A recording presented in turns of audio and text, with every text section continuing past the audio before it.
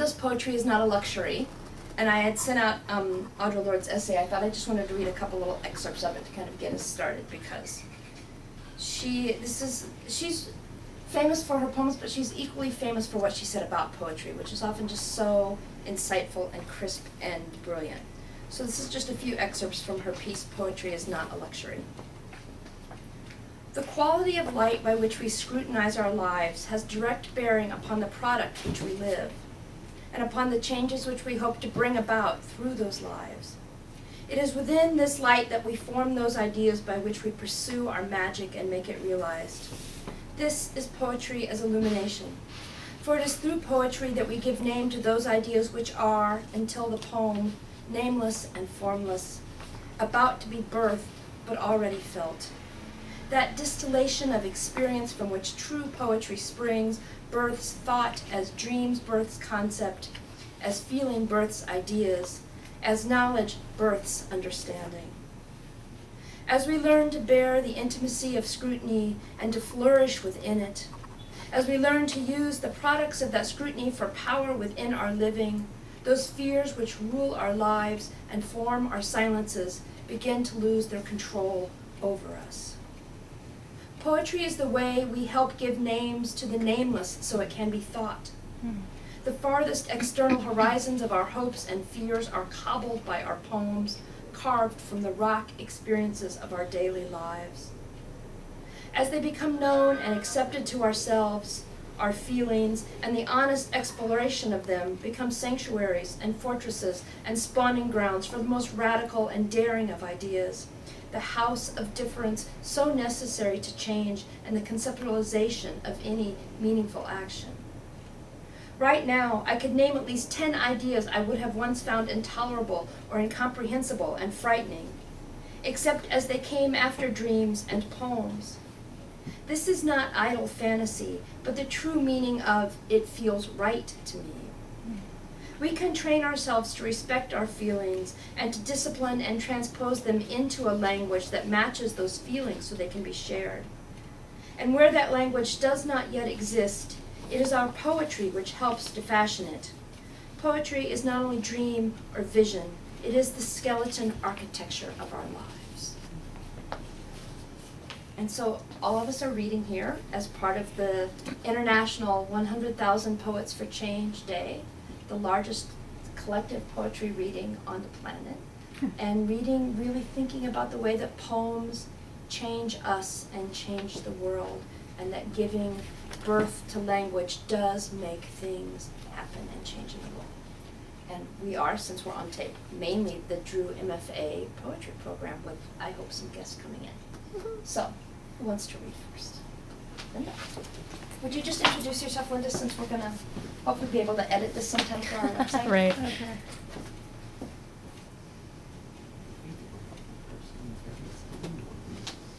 Hello, everybody. Hey. I'm Linda Baldanzi, and I am in the MFA program. And I'm going to read for 10 minutes, I'm told, if I last that long. My first poem, I have to tell you this before I read it. Little Boy was the code name for the atomic bomb we dropped on Hiroshima. Fat Boy, the code name for the bomb we dropped on Nagasaki. 1945. A civilization in history that slaughtered 240,000 people in a few minutes. Little Boy and Fat Boy did it for them. Slightly bending at the waist, palms touching chin high, they took a bow for making the world a safer place. 2 cities in rubble. Maybe the civilians were told to evacuate. Surely they were warned, weren't they? The swastika had already surrendered. Maybe the citizens thought a kinder, gentler people could never do such a thing. Is it possible the Air Force was told not to do any bombing in order to prevent the people from fleeing till little boy and fat boy got there? If told, most civilians would have been huddled with their families inside their homes, not having the new templates to understand what was coming their way. Thousands of radioactive bodies melting into the earth, screaming at the same time. Green, well-kept farms on hillsides that intensified the slaughter. Birds on fire flying across water to the emperor. Survivors slowly stitched the blossoms back together, as if the sky hadn't fallen. Our leaders have saddled us with this. Anger, where is it? That poem speaks for itself, and so does this poem. It's about our food and protecting our food. The title is Unloading Muck. White dust falls on the men as they load 100-pound bags of flour onto a truck. Tonight their wives will feel alive, washing flour from their clothes.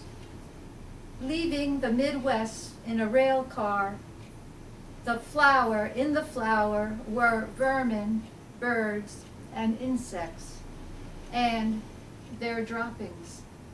Insurance paid for the damaged flour. The NYS&E Railroad agreed to dispose of it per government regulations. The railroad tightly sealed the rail car, fumigated it, killing all vermin, birds, and insects, then sifted from the flour their droppings and the dead.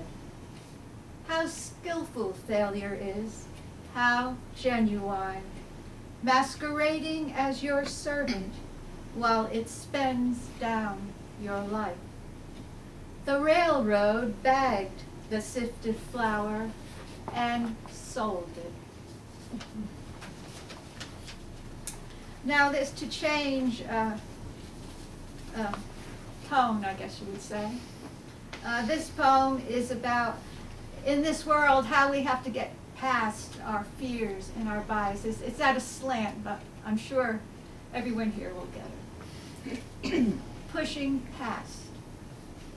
I'm here with a friend getting her third opinion, sitting in a large packed waiting room at Sloan Kettering. I sit next to a college girl, probably a freshman or a sophomore. She is telling me the history of her skin cancer, the worst kind. The prognosis and the sadness make it difficult for me to listen. I'm sorry for the girl. I'm afraid she might be contagious. I feel incredibly sorry for her.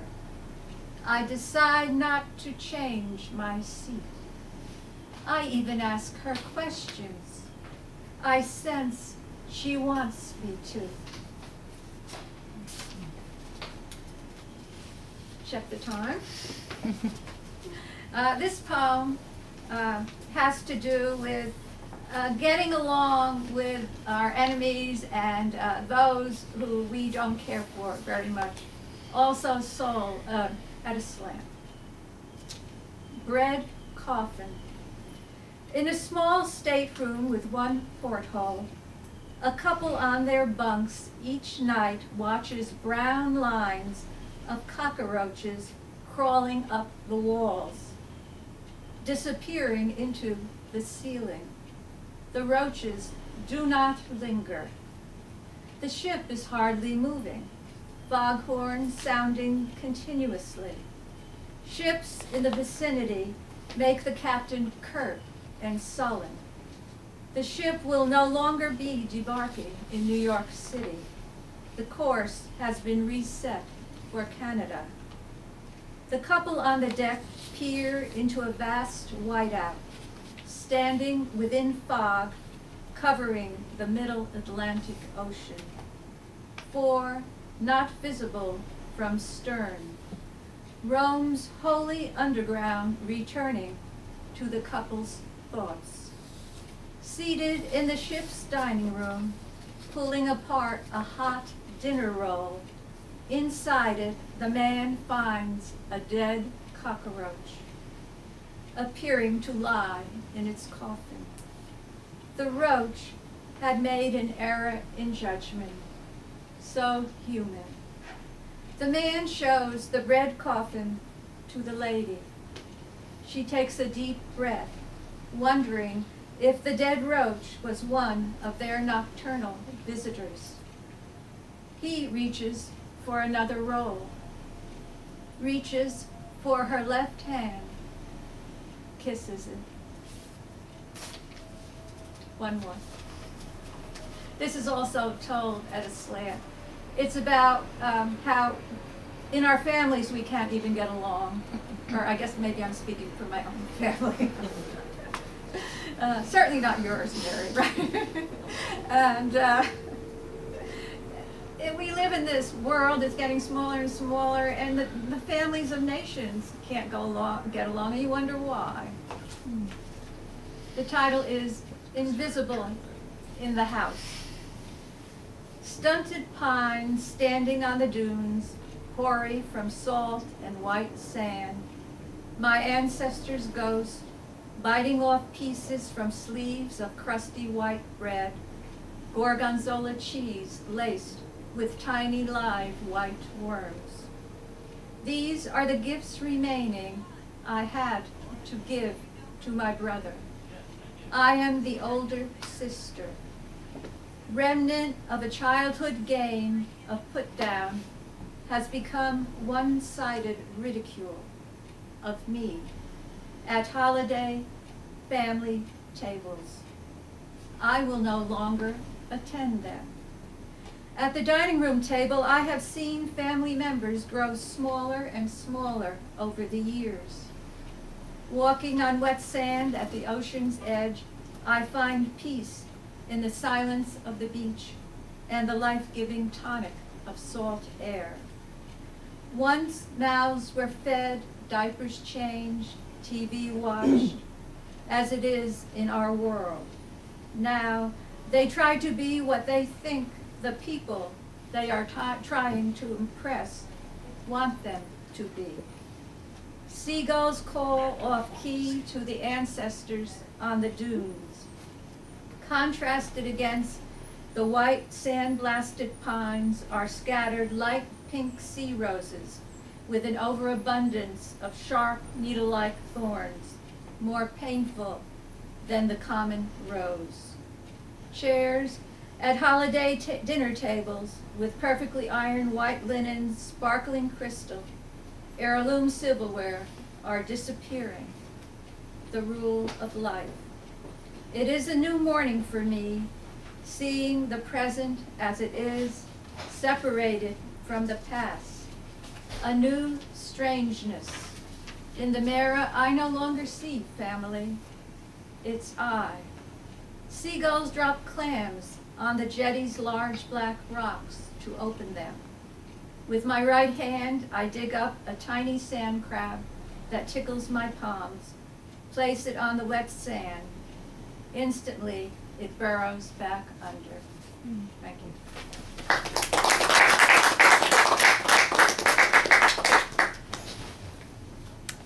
Who wants to go in the poetry chair next? Come on, Mary. Woohoo!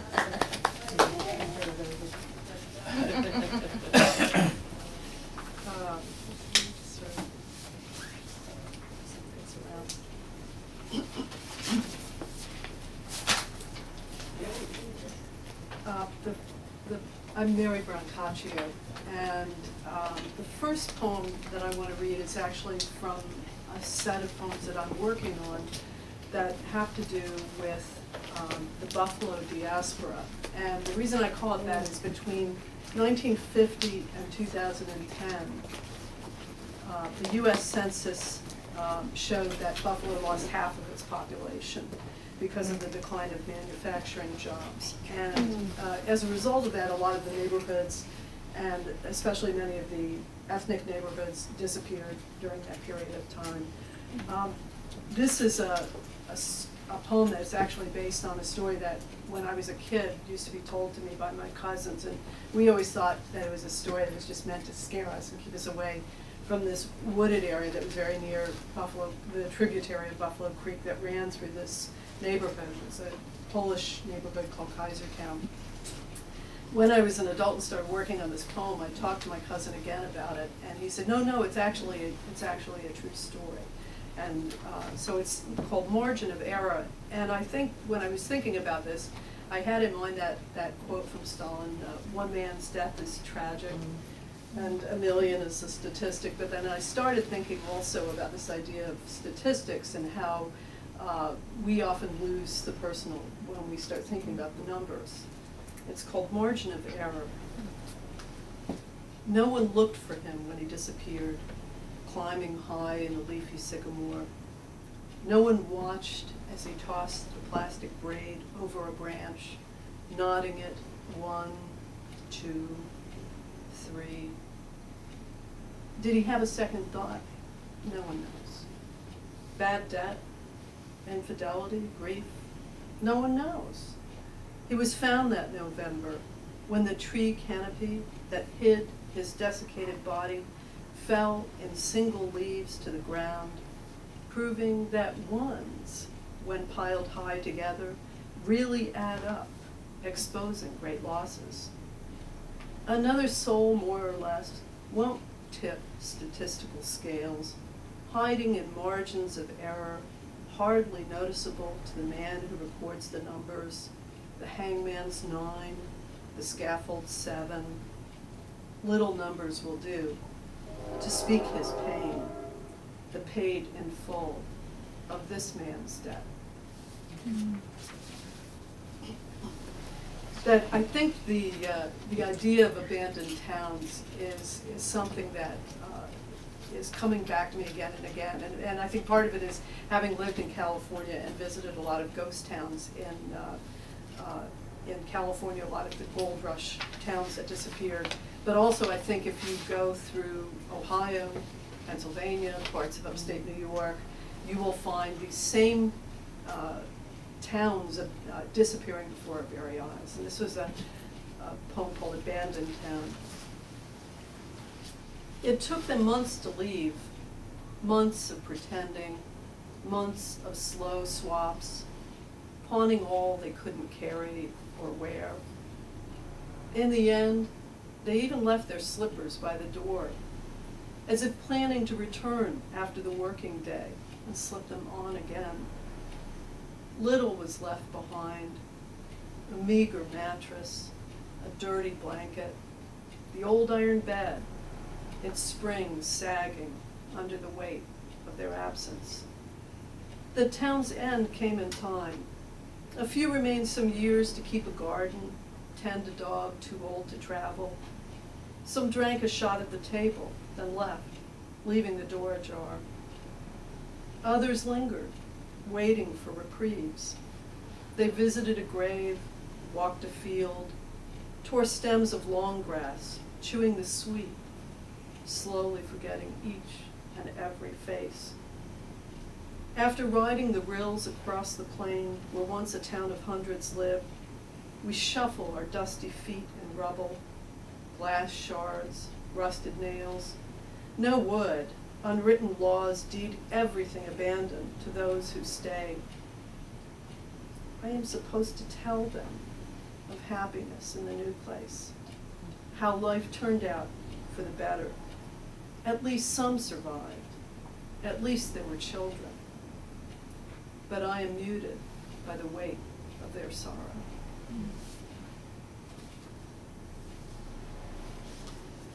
The next piece is connected to an event that happened in London in February 1996. There was a bus that was familiar to me, that used to be the bus that I took daily when I lived in London.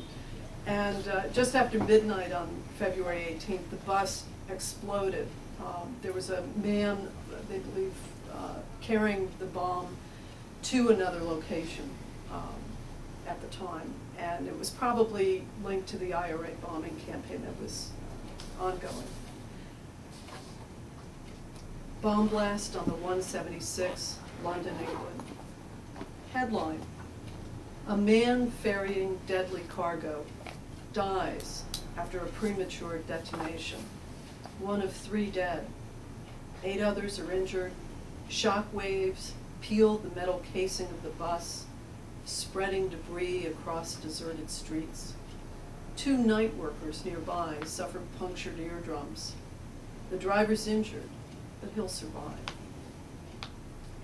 Did he carry his precious load like an infant? I'm on the bus now, my daughter fussing in my arms, her brow creasing, corners of her mouth bending, then her lips opening to a full-throated yowl. Did he sit as I did that afternoon, watching backs of heads, slowly unbuttoning coat with one hand, lifting shirt tail, loosening bands around my chest? I am lifting my baby to my nipple. She gurgles, then settles, latching on. Soothing electrical charges move through my jangled nerves. Did the driver's change box startle him? At the sound, my daughter lets go, turns her eye to the source, a drop of blue-white milk pooling in a corner of her mouth. What longing did he carry for his bundle? The black and white photo is too pixelated to make out much. Carcass of the bus, seats torn open, glass. There. I once sat there, nursing my baby.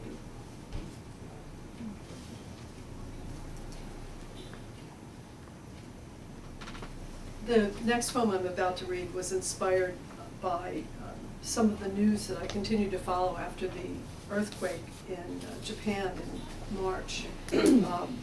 You probably know it was about I think it's the 5th largest earthquake ever recorded in modern times.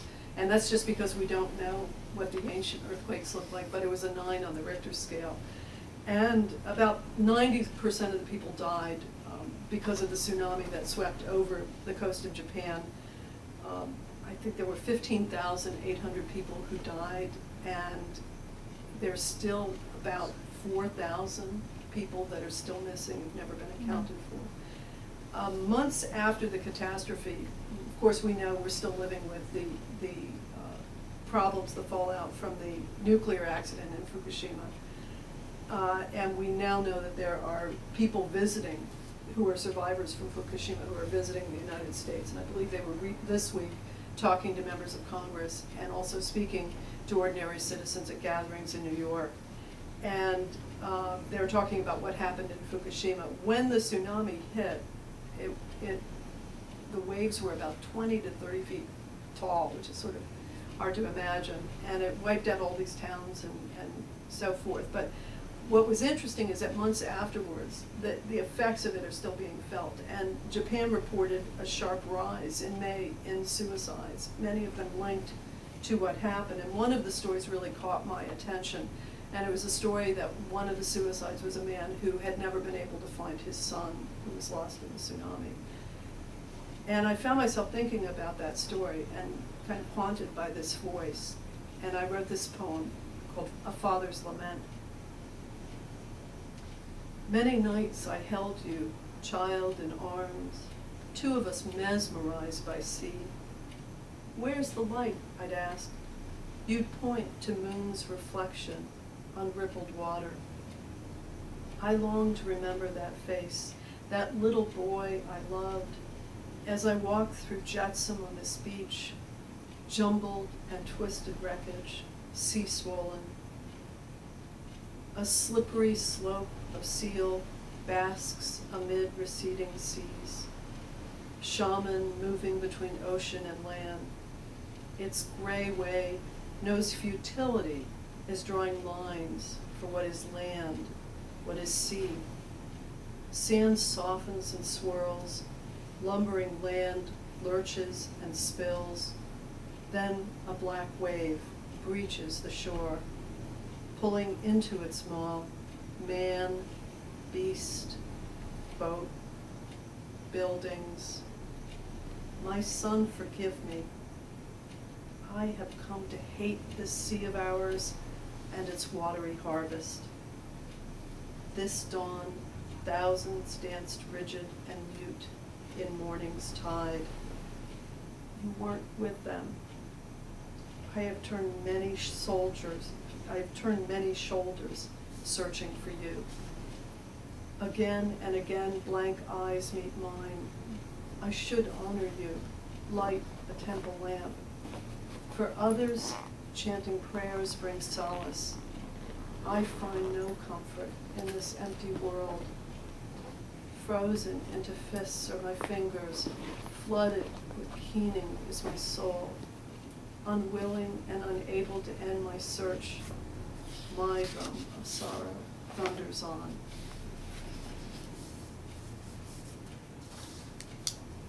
Have time for one more, should I? Okay. The last one I don't think needs any explanation. It's called Street Patrol with Mortar Shell. He looks at the men, but tries to avoid their faces. He cannot bear their scared looks, how tension holds the jaw and eyelid, those slackened masks hiding their emotions. He knows how fast death descends, a bird of prey falling on a pigeon flock, a claw catching flesh, just as their wings lift off from gravel. He is haunted by death. That woman in the black caftan, shuffling her grocery basket past market stalls of dried meats, open burlap bags of paprika, cayenne, turmeric. A flowered scarf tied snugly under chin, her child's wrist tightly grasped in her fist, her scolding words choked off by a sudden burst of sniper fire. Suddenly there's kickback as he fires his gun at a streak of light over a rooftop, a mortar shell.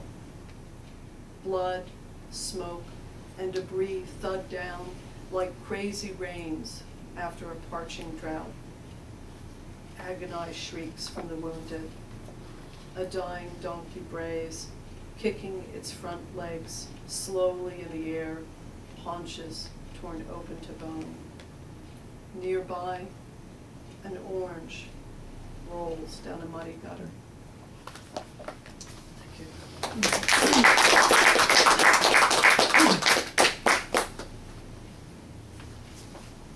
Next.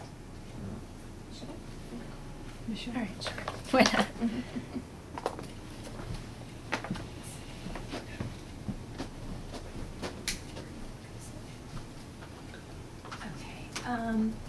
I actually took a bit of a different edge to Poetry is Not a Luxury. It's very hard for me to write about things on a mass scale, like the tsunami and all of these different horrors, because I think, kind of going off of what Mary was saying, that one man's death or even one man's life isn't, that's really what's tragic. And so I tend to kind of hone in on the personal stories, because, and even though in the grand scheme of things, lives have tiny horrors and small joys, I think those are really what matters. So these are all about just sort of different interpersonal relationships. And I'm actually going to end with a poem not by me. I know a few of us brought poems by other poets just to kind of keep that conversation going with what we're reading. So, but on the subject of poetry is not a luxury, I figured I'd start with a poem called Forgiveness. Riding blooms of white into acid rain, sting and sweat, silk and blister on my lips. To pretend nothing ever happened, would that be wrong or right, steal or flight to feel like I do, burn like I do? But if I don't, this is what I do. Make my bed with hornets and wonder why they never poison you.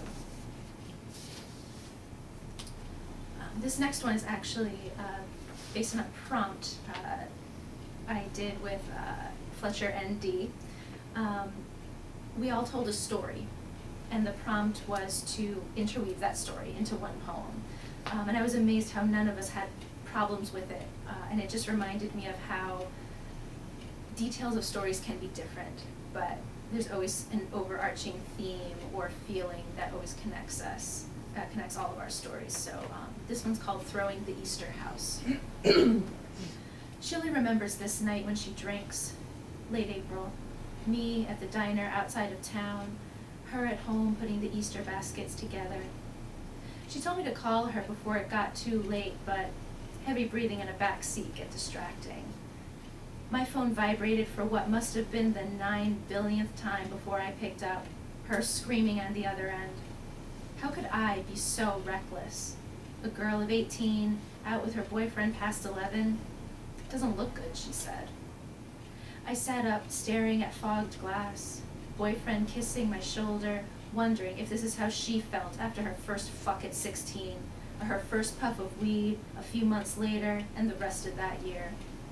I screamed all of this back to her, and all I got in response was not the sound of gingerbread and cellophane, but brittle plaster against flowered wallpaper and dial tone.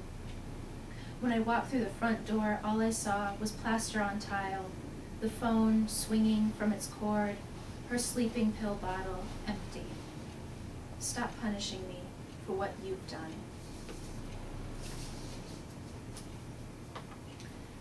Hop a chain link fence, destroy something beautiful. I shot a dusk-lit melody with no flash. He sang my name under a mostly cloudless sky, backlit blue streaked with sorbet pink. Under his chin, knees bent, I snap. Perfect exposure, an LCD. Blown up, he was the perfect shade of flesh pink, but the sky was white, burnt out. But this isn't about that. This is about how the string of notes fell silent after the shutter release click. This is about how we didn't jump chain links in the same slit grass spot we came in. This is about a trail of muddy footprints leading to concrete. This slapdash harmony. This poem actually, it's not titled yet. These last two are still pretty rough. Sometimes I greet the day punching the sun. Some nights I pull the trigger. What happens in between is anyone's guess. The nights I don't remember my dreams, I count myself lucky. It's mostly the sting and hum of screams stuck in my throat, and how you've made your home in my bones, sucking marrow. You light a match, and my skin gets tight. Some nights, baby, I beg you to pull that trigger. Sometimes, I just burn alive.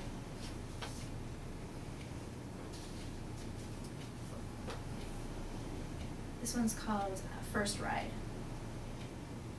I never noticed the sunflowers before, and it was as if I'd never seen a sunset, neon orb, the color of sherbet. I didn't know how wide I was smiling until my skin stung with wind song.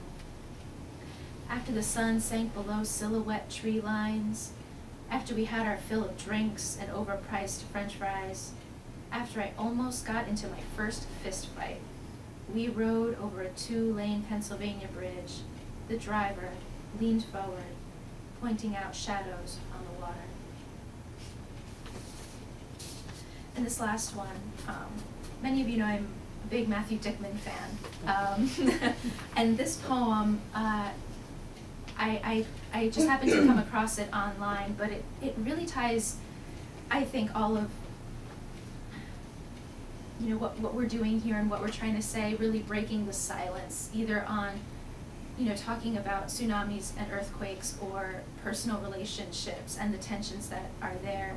And I'm sure you all will get what this is about, but it really ties together just writing about that one life, but it comments on so many other things. So this last poem I'm going to read is called Blue Sky. I wonder if it matters that I can't remember her name, although we kissed on my front porch in early August, and by late August had taken off our clothes in her backyard. I wonder if the two of us knew somewhere in a fingernail, a freckle, that I would grow up afraid of needles and the color white, or that she would fall from a window before taking the exam on 1980 feminism she had been studying all semester long, in love with bell hooks and a boy she met in her Shakespeare class. I wonder if it matters that she might have jumped, that when I dream about her, I dream she's hanging in a closet. I wonder if it matters, even to the closet, that someone else was hanging there and that she slipped or stood up, all of a sudden, as we like to say, and walked up to the window and then stepped out of the window. All of a sudden, but for the hours of sitting and the seconds of falling. I wonder if it matters that I loved her when I was 15, that her left breast had 3 freckles making a triangle of the nipple, or that she wrote a letter on my back with her finger so I could never read it, and have only guessed what she might have been saying to me.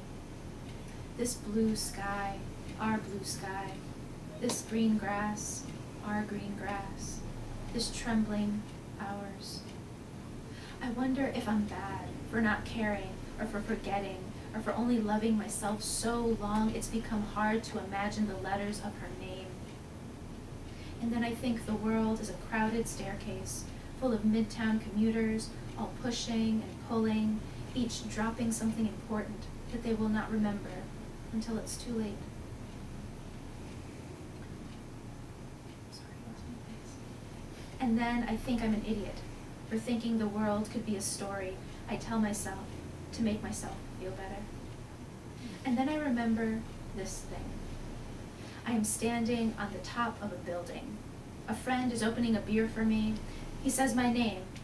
And all of a sudden, I'm wondering if it matters that I'm stepping up onto the flat head of a concrete gargoyle, looking down at the parking lot, stories below. And now my friend is yelling my name rapidly, with a question mark after each time he says it. And I remember blue sky, green grass.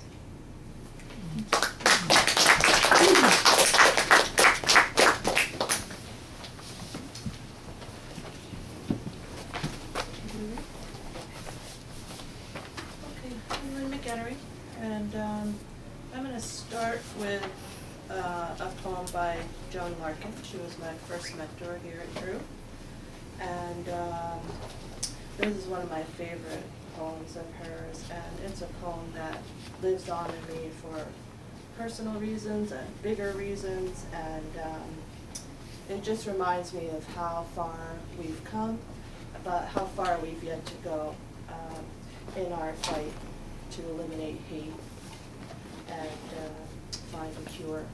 And this poem is inventory.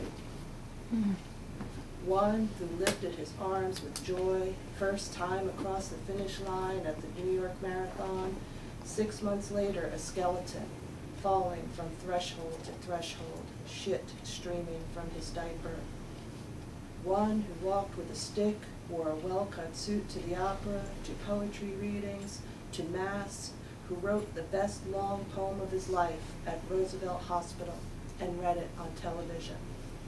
One who went to 35 funerals in 12 months. One who said, "I'm sick of all you AIDS widows." One who lost both her sisters. One who said, "I'm not sure what he and I do is safe, but we're young and I don't think we'll get sick." One dying said, "They came for me in their boat. They want me on it." And I told them, "Not tonight. I'm staying here with James."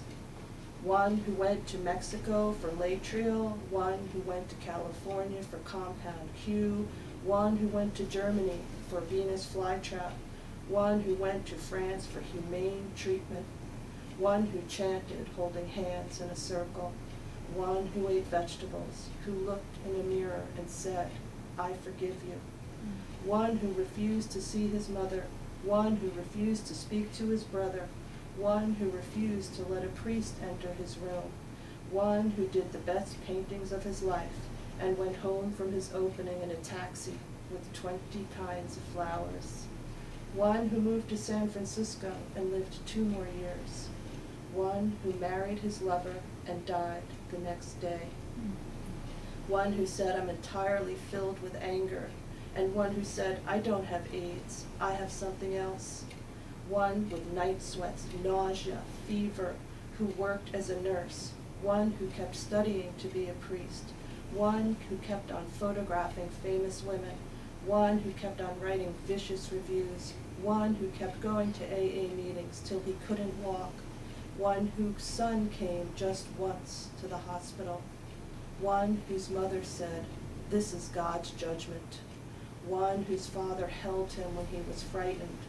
One whose minister said, Beth and her lover of 12 years were devoted as Ruth and Naomi. One whose clothes were thrown in the street, beautiful shirts and ties a neighbor picked from the garbage and handed out at a party. One who said, this room is a fucking prison. One who said, they're nice to me here. One who cut my hair and said, my legs bother me. One who couldn't stand, who said, I like those earrings. One with a tube in his chest, who asked, what are you eating? How's your writing? Are you moving to the mountains? Who said, I hope you get rich. One who said, death is transition. One who was doing new work, entirely filled with anger. One who wanted to live till his birthday, and did. And I'm just going to read 3 of my own short poems. This first one is a metaphor poem straight that I wrote in an attempt to think about resiliency and how do we do peacefully that which we must do over and over again. And it's called Olive Ridley. Some unpredictable act calls this Olive Ridley back to the sands of her conception. She paddles ashore to do her work among the ancient aggregate. Swollen, she swims toward the Aribata, ensuring the odds for a few of the hundreds she will deposit in her nest. At nightfall, she digs with the weight of what she carries, tossing aside grains until she has created the warm teardrop, essential for incubation. This Olive Ridley forgives her trespassers and drags herself back into the sea, trusting that some will crawl to the surface. And this poem is called Walk On. At the 7-mile mark, we hula in 90-degree heat, singing, You've Got a Friend with the guys from Switch. Back on track, we cross over 287, and someone close by points out the hospital, anticipates air conditioning, flush toilets. That's the first place and last place I saw our mother, says my little brother, walking this route with me and my sister for our brother, positive more than 12 years.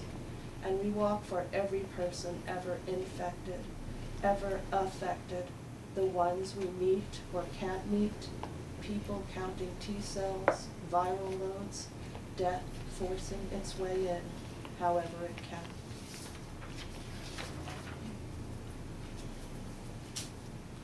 It was nothing, they said, the grinding engines, the trembling chandeliers. It was nothing to disturb lobster extravaganza on the first night of this funship voyage. It was a 10-foot wooden rowboat, oarless and bearing a hole. It was 10 men, skin burnt, close to being swallowed by the sea, gazing down from the 8 decks that separated us from them. As the deckhands took each one aboard, I saw 10 men losing their grasp. The wet feet, dry feet policy meant they must be sent back to Cuba once we reached land. I saw 10 men reaching for me. And I'm just going to finish with a poem by Judith Bulmer. She was my last mentor here at Drew. And I love this poem. It's a hard poem, but I read it over and over to give me courage, to help me act on my commitment to peace and equality and transformation. And this poem is called The Sound of the Slap. I've carried the scream all afternoon in O'Hare. Maybe I'm the only person carrying the sound from the ladies' room where I found her, bracing herself against the cold tile wall, hiding from her mother's insistent calling her for medicine and cleaning, calling her to the white sink. I walked in as the woman with well-dressed hair and well-fed body pulled her child by the hair, slapped her full across the face, then shoved the medicine stopper into the twisted mouth, while the child screamed and tried to move. Inside my stall, I could hear other women running water and tearing paper, then clicking out, avoiding the mirrors at the sink, where the woman held on to her child, now cleaning, now stopping to slap the red nut meat of her face. The skin of my cheeks stings. I am just one person, but I have a mouth, but I said nothing. Thank you.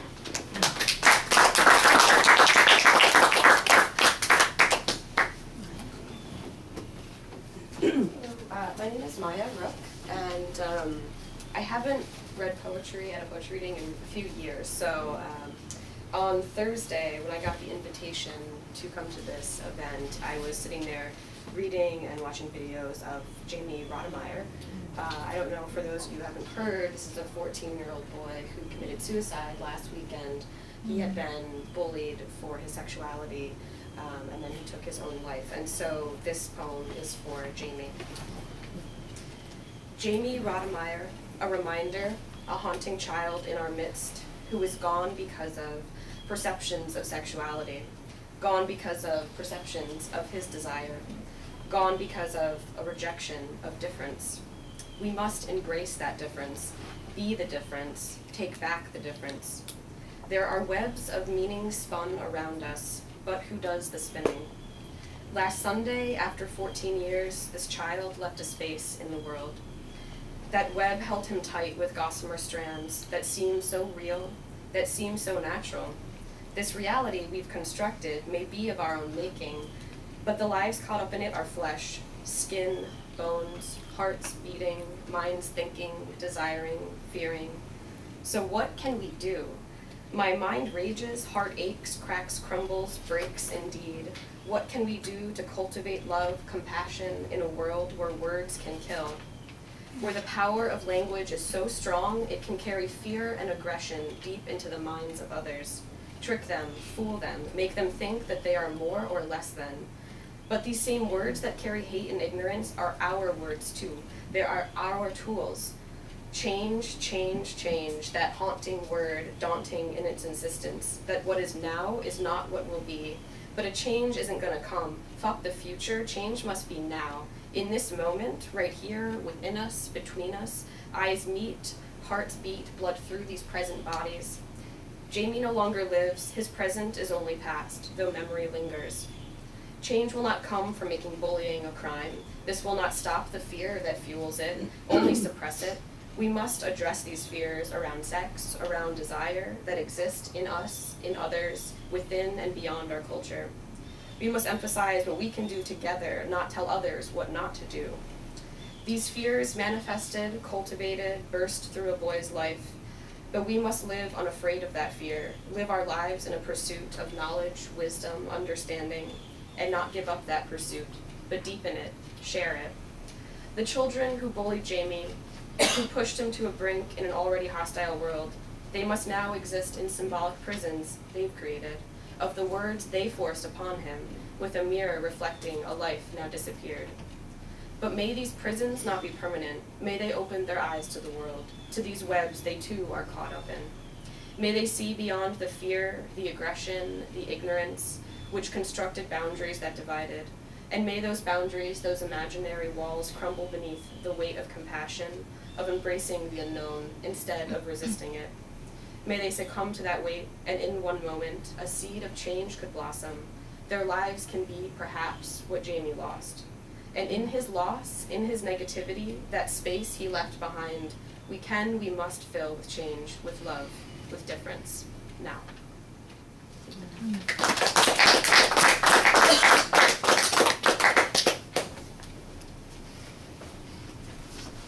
My name's Elliott batTzedek, and I'm also a student here in the Poetry and Translation program. Just grab my papers. The piece I brought by a poet other than myself are some excerpts from a long poem by Adrienne Rich called North American Time. And I just want to read a couple sections of it, because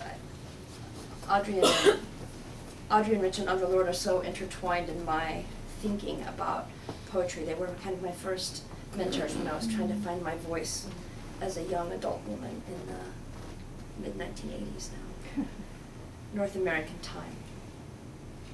Everything we write will be used against us or against those we love. These are the terms, take them or leave them.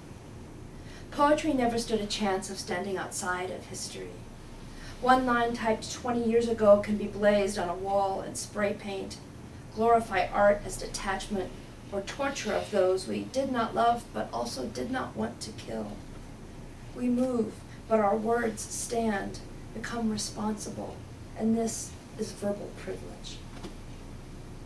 Try sitting at a typewriter on a calm summer evening at a table by a window in the country. Try pretending your time does not exist, that you are simply you, that the imagination simply strays like a great moth, unintentional. Try telling yourself you are not accountable to the life of your tribe, the breath of your planet. It doesn't matter what you think.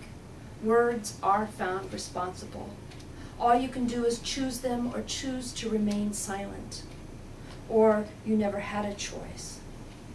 Which is why the words that do stand are responsible, and this is verbal privilege.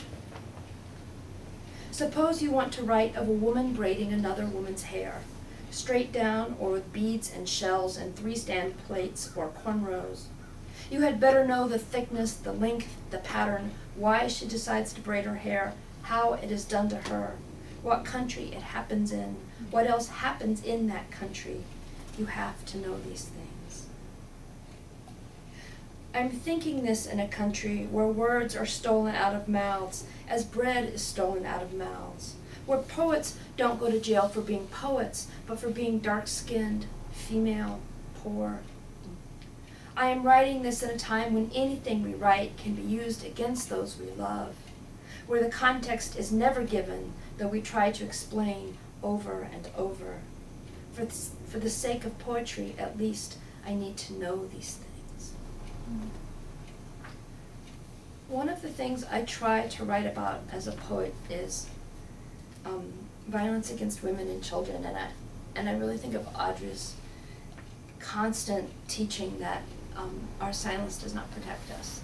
And so we live in a country where, according to the FBI, between 2 and 4 out of 5 girls and 2 to 3 out of 5 boys experience some kind of sexual violence up into adulthood. So clearly, it's not that this doesn't happen, and it's not that we don't know about it. Between the kids it happens to and the adults who do it, that's the vast majority of us. But we have so little language for talking about it, and I struggle to find language that doesn't sound like just fury pouring out, but might actually have the transformative power of poetry, and it's hard to find that language. So I want to read a couple of pieces I was working on this spring. If you were following of the many horrific things that happened this year, in April on Long Island, the New York police actually started looking for the bodies of people who had worked as prostitutes had been murdered. They'd been there all along, they just hadn't been looking, and they started finding dozens of them along Long Beach Island. So these first 2 poems are actually found poems. They are word for word from the New York Times, distilled down. except for a couple of little comments I couldn't help but put in, and I'll call those op-ed. They're marked differently on the page. But this is what the New York Times had to tell us about this. Long Island Barrier Beach, Monday, April 5th. Remains of 3 more people, bringing number to 8.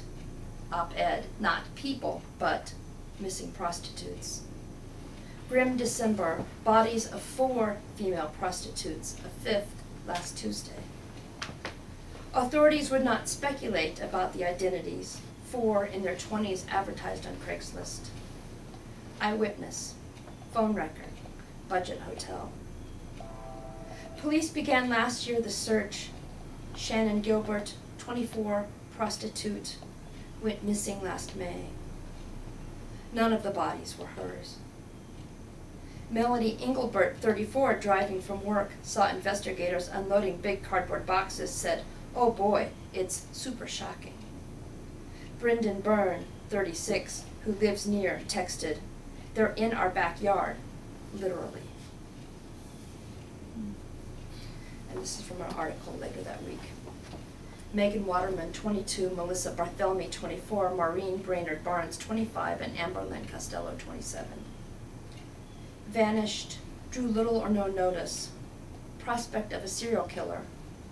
4 more bodies. That changed. Shannon Gilbert, 24, I should have said this is another foul poem. Shannon Gilbert, 24, a prostitute but much more. Aspiring actress oldest daughter, Mari Gilbert. Mari Gilbert said police failed to take her seriously until Long Island's latest serial killer case. Look at them. Throwaway, margins, anonymous, addiction, invisible, vulnerable, prey. Op-ed. Average age girls enter prostitution, 13. Estrangement from their families. Op-ed.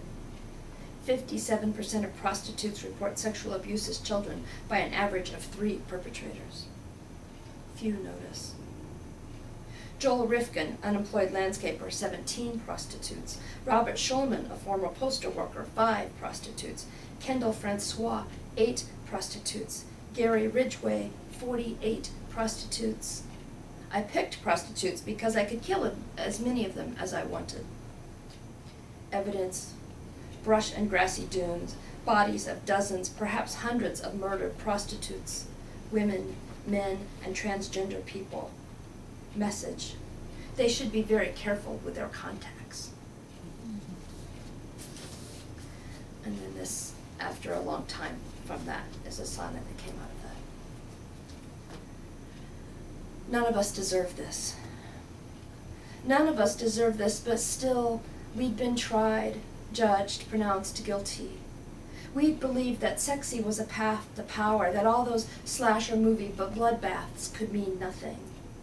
We believed that our lives could be more than what it had taken to survive to now, to posting an ad for sexual services for sale on Craigslist. Undeserved. How our lives were as invisible as our corpses left to rot in brush. They have her torso but my left arm and don't know it yet. My skull, current carried, now rests between Natalie's legs and Lacey's head, a great barrier reef of the disposable dead. And then these are 3 short poems by the poet that I'm translating, who's an Israeli writer named Shez. And this was her book that came out in the late 90s, and she is one of the first people in Israel's a very young country. Hebrew's a very old language in a very young country. One of the first writers to ever actually start talking about being an incest survivor, and these are my translations. And all of these are untitled. 1. Take me by force. Don't. Require consent. Don't. Question how this came to me. Prevent me from knowing how this came to me. Second poem. Give me a tongue hot and yearning, sliding slowly into me. Grab me from behind.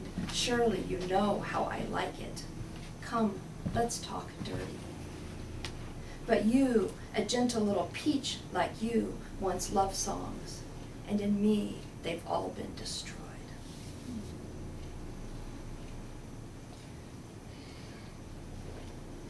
My love for you is deeply animal. I love to swim in you like a newborn minnow who does not remember her past, who is lacking words and years, and who has never, not even once, sat ticking letters on a typewriter or drinking whiskey or screaming like a hellish beast as the ribbon of writing emerges from the room. And then I want to close, if I can find it here, with a different piece. I've spent the last 12 years as a Jewish non-Zionist peace activist around issues of justice in Palestine and Israel. And it's really hard to write about that because it's really complicated. And finally I realized it wasn't complicated, that I could just write the words, and the words tell a huge story in that part of the world. So this is just that. It's called With So Much Complexity, Nothing Was Inevitable. And it's an epigraph by Audrey Enrich's poem Yom Kippur, 1984. Howling our loneliness within the tribes. And this is for Palestinian statehood this week.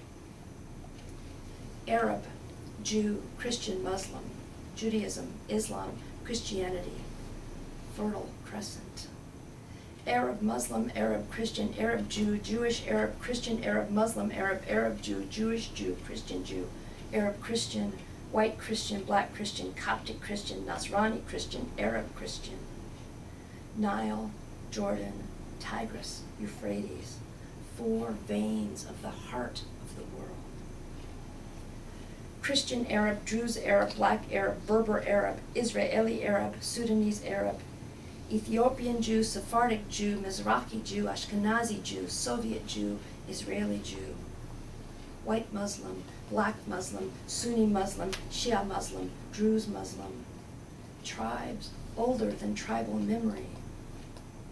Christian invaders, Arab invaders, Muslim invaders, Jewish invaders, Muslim convert, Jewish convert, Arab convert, Christian convert, strangers who rode the wind,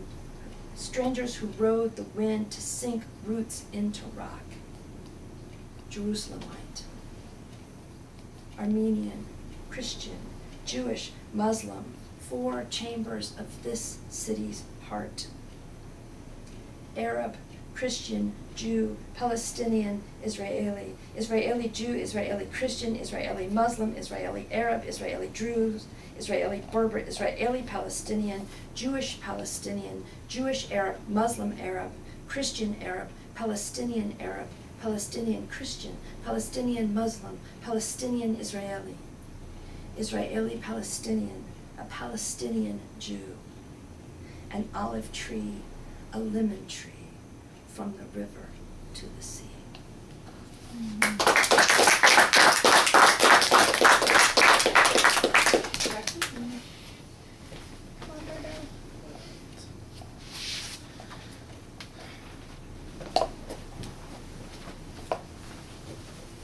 How's everybody doing? Good. Does anyone need a break? I thought I would ask that. I'm sitting here very patiently and quietly all this time. You know? We all live right. on poetry. Yeah, it's his sustenance. The poems I picked are about, one is about police brutality, and the other is just about the attack by the government on the working class. That's what it feels like. And it's funny how these things build. It doesn't just happen overnight. I think when you see an increase in police brutality, it's a way to kind of silence people. And then when you start seeing these open attacks on teachers, my God, attacking teachers, you know, and policemen, and who, while they can be guilty of police brutality, there are a lot of policemen who do the best they can, and who aren't guilty of those things, and they get tainted by those who fail at their job. So that's what these poems are about. The poem by the other poet that I'm going to read is by Willie Perdomo. It's called 41 Bullets Off Broadway. It's about the Amadou Diallo shooting in '99. Okay. 41 Bullets on Broadway by Willie Perdomo. It's not like you were looking at a vase filled with plastic white roses while pissing in your mother's bathroom and hope that today was not the day you bumped into 4 cops who happened to wake up with a bad case of contagious shooting. From the Bronx to El Barrio, we heard you all face first into the lobby of your equal opportunity. 41 bullets like silver push pins holding up a connect the dots picture of Africa. 41 bullets not giving you enough time to hit the floor with dignity and justice for all. 41 bullet shells trickling into a bubblegum stained mosaic where your body is mapped out. Before your mother kissed you goodbye, she forgot to tell you that American kids get massacred in gym class and shot during Sunday sermon. They are mourned for a whole year while people like you go away quietly. Before you could show your ID and say, "Officer," 4 regulation Glock clips went achoo and smoked you into spirit. And by the time a special street unit decided what was enough, another dream submitted an application for deferral. It was, "La vida te da sorpresas, sorpresas te da la vida." Ay Dios. That means life gives you surprises. Surprised you are by life. And you probably thought I was singing from Living La Vida Loca, but be you prince, be you pauper, the skin on your drum makes you the usual suspect around here. By the time you hit the floor, protest poets came to your rescue, legal eagles got on their cell phones and booked red-eyes to New York. File folders were filled with dream team pitches for your mother, who was on TV looking suspicious at your defense, knowing that justice has been known to keep one eye open for the right price. By the time you hit the floor, the special unit forgot everything they learned at the academy. The mayor told them to take a few days off, and when they came back, he sent them to go beat up a million young black men while your blood seeped through the tile in the lobby of your equal opportunity. From the Bronx to El Barrio, there were enough shots to go around. The next 2 poems were written just out of observation, and even though this isn't in the poem, what I noticed is that I went back to school very late in my 30s, so I got to go to class with a lot of young students, 18, 19, 20, 23, and what I always got just from reading politically active stuff from them was kind of this feeling of what can I do? What can I really do? Nothing's going to change. There's kind of this helplessness. So I tried to write things that would speak to people who are younger than I am, to let them know there is something. There's always something.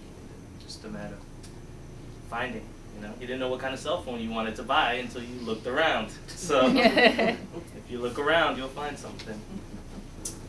I paid a visit to Flint, Michigan, and it was amazing what I saw. There was no traffic in the morning, no rush hour ever. There were no people on the streets. There weren't even homeless people on the streets, which was crazy. That's how bad it was. So this poem came from there. It's called Everywhere USA, because it's happening in places outside of Michigan too. Main Street's not the main artery anymore. Coke cans, beer bottles, hot dog wrappers are today's street traffic. So many for sale signs, so much space available. The homeless know panhandling's no good out here. The Wells Fargo building a crust on a long ago eaten pie. Bars won't open till midnight, populace won't wait till midday, and either way, no jobs to rush to. No rush hour traffic to sit in. No coffee and bagel, no routine to hold a hope to. Fine wine beer, open 24 hours except Sunday. Main Street's not the main artery. Car washes, supermarkets, hospitals struggling, and the funeral home is jumping. Siding power washed, Cadillac hearse armor all. Poverty doesn't hasten death, but people die all the same. Main Street's not the main. Plenty of parking. Plant shut down. Leftover widget parts all over. And the faded billboards advertise with us. In the haunted customer service window of the post office. In the deep, haggard faces of those on the brink, and the ghost of this somewhere. Whatever lives, lives out of habit until it can't. This poem came from the democratization of Egypt when they had their demonstrations, and how we were all so captivated by what was going on there. Yet here, there are protests in almost every state that get no coverage by the media. This is called Egypt, is Wisconsin, is New York, is New Jersey. Tariq in Cairo is Miguel in Brooklyn. Ahura in Mansoura is Rachel in Columbus. Salim in Suez is Lamont in Madison. Na in Beni Suef is Beverly in Trenton. Tahrir Square is Times Square, is Wisconsin State Capitol, is Ohio State House. Our Mubarak is Jim Boehner. Our Mubarak is Scott Walker. Our Mubarak is Chris Christie. Our Mubarak is Shannon Jones. Secret police in America is accidental shooting deaths. Government corruption is Wall Street, Federal Reserve Bank, G8, Goldman Sachs, WTO, bailout, bailout, bailout, bailout. Terror is a quiet president in a suddenly white house. Regime is elected officials ignoring constituents, media ignoring protesters. America is no democracy. It's a republic with democratic leanings. No democracy. Our Mubarak is CNN. Our Mubarak is Fox News. Our Mubarak is Rush Limbaugh. Our Mubarak is the Tea Party. Revolution isn't Glenn Beck. Suffering is not life without cable TV or math homework. Change is not a campaign slogan cannibalized by political copycats. Dissent is dangerous. Dissent is bloody. Dissent is violent. Dissent is absent. Thank you.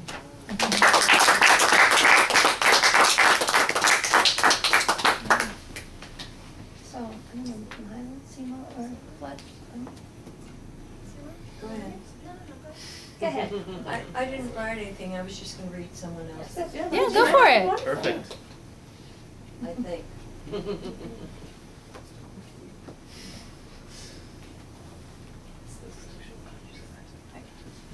Couldn't really think of anything of my own that would say what I wanted to say today.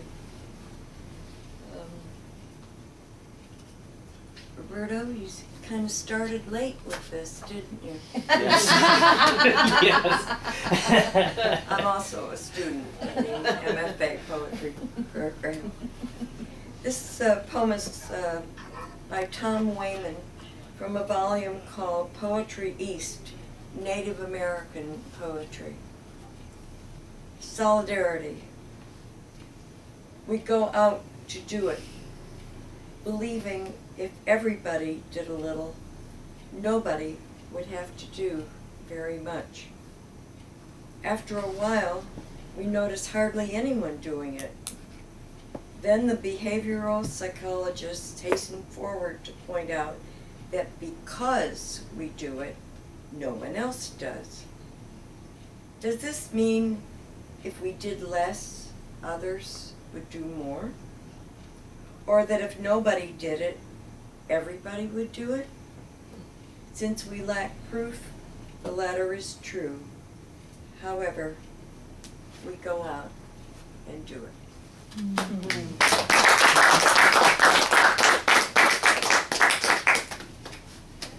Come on.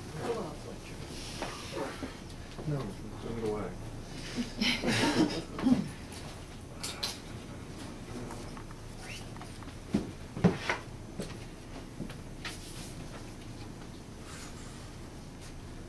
So, if this is poetry is not a luxury, I started a poetry club at my school. It's a very small school, and it's a small school for troubled or traumatized children, for the most part. And I was discussing how we would run a workshop and how we would put these things on an online forum, and how we would go about actually getting to the heart of what we're writing and why we're writing about it. And the kids sat around and we discussed a poem actually by Jessie, one of the ones that she had written, and I used that as how we're going to do this. And when I was done explaining, I was waiting for someone to say something and no one said anything. And one of the kids leaned forward and says, "Holy shit, poetry is scary." It's like, When it's done right. Yeah. and it can be. Yeah, So we'll see how that goes. But I got 3 poems I'd like to read. One of them is based off the prompt that Michelle did. It's her, myself, and Dee, and we all told a story, and this is my take. And I called it, I Was All of My Friends. Late summer, in a cabin, I called the cops on my mother after an argument at the diner over curfew and porcelain houses. Or maybe I'm mixing up a few stories. For the sake of this, there one time, I was a girl at Easter, or before, or nowhere near my grade school memory, and my mother screamed through the meds about dying. I called the cops when I graduated. I was 23, a girl again, still, with black hair, a soon-to-be ex, and a phone in shaky grip to an officer I called Dad. Mom was kissing razor pills to guilt me. I stopped taking the guilt, April 2004, at a diner before 11 p.m. Just because you were a screw-up doesn't mean I am. I haven't been arrested, done drugs, been drunk, falling through Grandma's window at 4. I came when called. I watched when both of us were helpless, Mom. I took the abuse with tears curling to the back of my chin, around my earlobe, salt wincing far from handprint heat as it could. I took it, grinding molars that needed something to bite, so they broke themselves. I took it, laid bare and alone for hours in another's arms, bawling for all I'd done to hurt you. Ugh. That might have been a little hyperbolic, combination of 3 different people's stories, but it was brought up, you know, a lot of these tragedies, a lot of these things, and people don't say anything, and it really starts at home. It starts with the family. It starts with talking about things. And my brother's never been to one of these, actually. No one in my family's ever been to one before. And in our family, we're a little quiet about our sister. Quiet because we're just so tired talking and not having her hear us. And this one's called, and it's kind of a running title, He Beats the Dog. He beats the dog. He beats the fucking dog. You wear his ring and he beats your dog. And you tell me he doesn't understand it's wrong. And he doesn't like your hobbies. And he never graduated high school. And he doesn't have a job. And he doesn't clean or cook or care for your pets or your property. And he doesn't respect our parents. And he beats the fucking dog. But he has a daughter. A daughter born when you started dating. A daughter you convinced him to see. You had to convince him. And you want children. And you want me to like him. To go to your wedding. To be the big brother who was always there when you had a problem. But you're not hearing me. He beats the dog. And then the last one, actually might be fairly hard for me to get through. And for Tanner, this one's fairly recent. This one's called my brother's mittens. My brother, you never liked being covered. My younger brother, you were always my comfort in breakups, in losses, in being lost. I could curl beneath a blanket and keep the world on the other side of brass hinges. But you weren't the world, you were better. You would lie on my bed uncovered, and my hand on your head would let us both sleep. When I left the house, they had you covered, everything you needed. All the love left in the walls was yours to take with a spot of sun by the patio door and the rocking chair. And Christmas, the tree cover, the needles falling on your back, the grass in the spring you would roll in. We left you some, and I held you in the bathroom like I had for 23 years, and I comforted a corpse, or you comforted me again before the dirt. God, I'm so sorry. I never wanted to do it. You always hated being covered.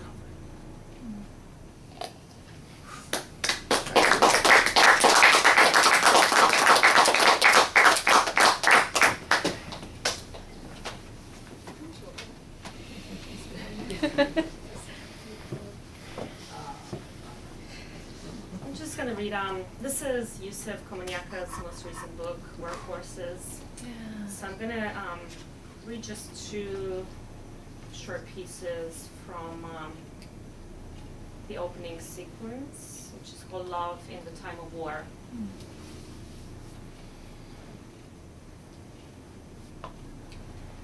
Tonight, the old hard work of love has given up.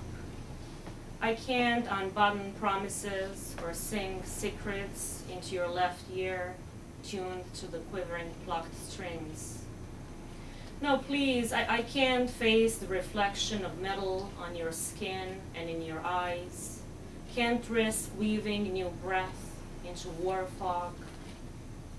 The anger of the trees is rooted in the soil. Let me drink in your newly found river of sighs, your way with incantations. Let me see if I can't string this guitar and take down your effigy of moonlight from the cross, the dogwood in bloom printed on memory's see-through cloth.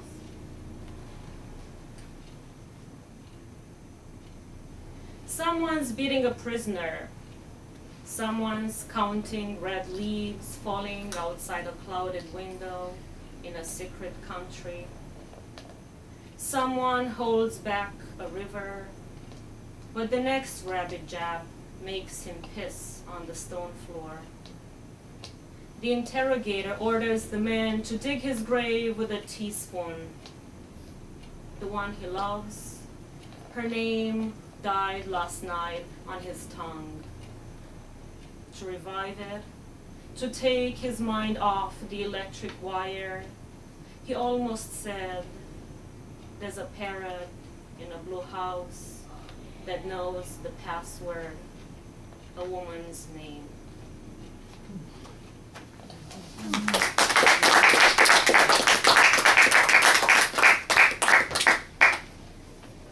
Anyone else? You all go? I have something to say. Sure. I want to thank Elliott for getting the ball rolling, and I'm glad. I want to thank the people who found this place for us to have this. Michelle? Yeah, I guess she just never could come. Too bad. Yeah, Kristen sent me a text saying she couldn't make it because she couldn't get out of work. Oh, Yeah, that's too bad. She was so looking forward to Because it. she works so hard. I know. I know. Where does she work? In a brutal diner, apparently. Most of tomorrow.